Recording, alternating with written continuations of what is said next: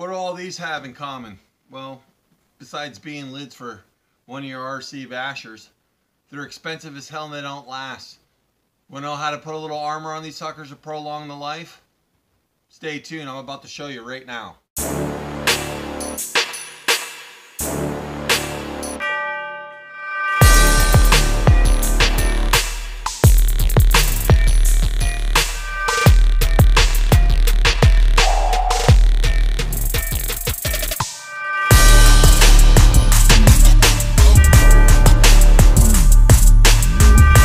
Hey guys, welcome back to RC Brucey. Thanks for tuning in and watching us once again. Greatly appreciate it. And before we get started, I just want to say, remember, hit that like button. Please subscribe, it's greatly appreciated. And below, anyone's got any comments on what this tip I'm about to show you, I want to hear them. Just comment on YouTube and I'll get back with you as soon as I can.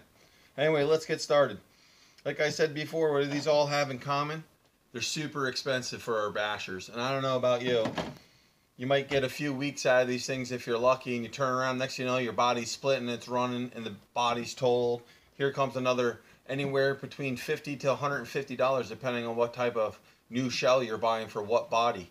Painted, unpainted, you can go on for days. I'm getting tired of spending all that money on just shells so my rig doesn't look like a total rolling piece of crap.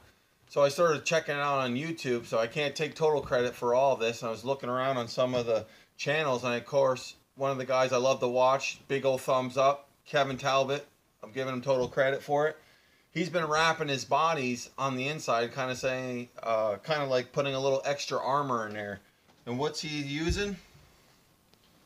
Some drywall tape, pair of scissors, and some shoe goo. And what you do, as you see here, I got this brand new body. It was all nice and clean. My other one's totally annihilated. And I said, oh, it's about time. So like I said, I didn't want to waste any more money on another shell. And I want this one to last a little bit longer than the few weeks before it started tearing and going to crap on me. So on the inside there, I lined the whole inside with the drywall tape. This stuff is sticky on one side and not. I kind of got the wide stuff, figured go farther, I cut the pieces to what I want, or use bigger pieces to cover the area a little faster. Then once you're done there, I didn't have a problem with it peeling up, but a couple areas I didn't. What I did is took a little hot glue like Kevin suggested, and you just tack it down a little bit and finish it off with the shoe goo. You can use the shoe goo there and spread it out, and of course I'm not going to be able to find it. Put the shoe glue on the inside, plastic spatula, rubber spatula, spread the glue. Once it's all spread evenly, set it up, let it dry, apply another coat if you want, or another layer of glue. And this thing is stiffened up like you wouldn't believe. I'm not saying that the body is indestructible, it's just going to prolong the life of this body. So please don't get confused on what I'm saying. I'm not saying I'm building a totally indestructible body here. I'm just trying to give you a tip to help you on prolonging your body life. The other thing that I found once I saw this video a few weeks back from Kevin, I tried it out and tested it. I've been running my Revo here. Old body. As you can see, it's all beat to hell. Breaking in the classical spots for the Revo up front in the nose.